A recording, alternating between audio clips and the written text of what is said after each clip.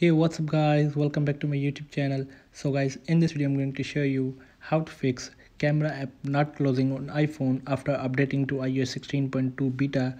So you're unable to dismiss the camera app when the app is open from the lock screen shortcut. Swipe up from the bottom of the screen isn't recognized when white bar is missing. So guys, first of all I can show you the issue. What is the issue here? So open the camera. So here you can see guys, no home button here in the camera, so we can't close the camera.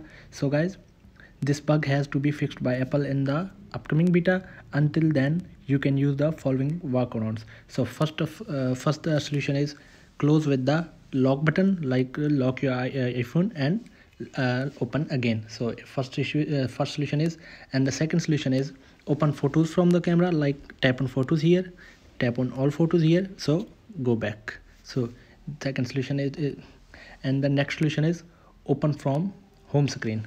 So open from home screen camera, then you can easy enable close the camera app. So guys, here are the solutions to fix your issue. So guys, if this bug is too much for you and you don't like the way iOS 16.2 currently performs, you also have the option to downgrade to the iOS 16.1 back. So how you can downgrade your phone? So simply download the IPSW file of iOS 16.1 and then go to the iTunes and downgrade your iPhone to the iOS 16.1. So guys, wait for the upcoming beta to fix this issue. So guys, thanks for watching this video. Please like, share and subscribe. Thank you guys. See you in the next video. Thank you.